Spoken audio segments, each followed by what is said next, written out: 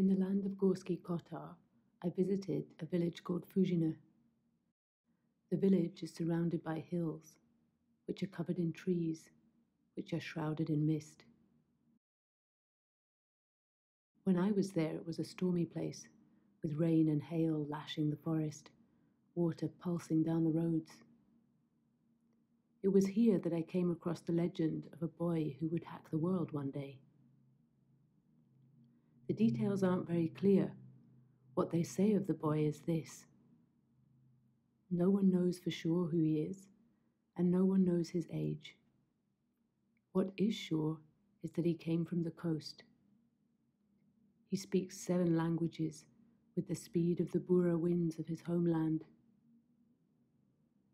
Unbeknownst to his parents or brother, vast encrypted electronics are built into his bedroom wall, shielded and undetectable. From this place, he is known across the world simply as Ian. It's foretold that Ian will hack the world, and that the time is getting near. But how can a schoolboy know how to hack the world? Does he have a master, or did he teach himself? The people here just say he's a genius, self-educated through the internet of global minds. But how can a schoolboy get enough equipment to hack the world? It's rumored that he gets his money from the banks, a backdoor access to all the money he could ever need. I assume the gear comes in by train or logging truck to Fuzine, lost in the flow of goods and people. And what will he do when he hacks the world? No one seems to know if he's a good guy or if he's a true black hat. Apparently, he spent years developing a drone that could fly forever, and so he flew it to the Arctic and across Russia. Not much to hack in the Arctic, but where else did he go? What connections did he make? And for what?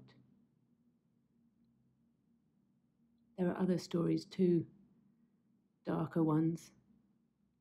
People trying to stop him. But who are his enemies? Whose side is he on? Is it true there is some sort of gang fight? Is it true that his brother robbed him of millions, and this was avenged with force, tasers and guns involved? Should we all be worried about what the boy who would hack the world will do? I find myself wondering, what does it even mean to hack the world? Sometimes it seems to me that we've already done just that. Like a little piece of malware overriding the planetary operating system. If the boy really can hack the world, will he hack it better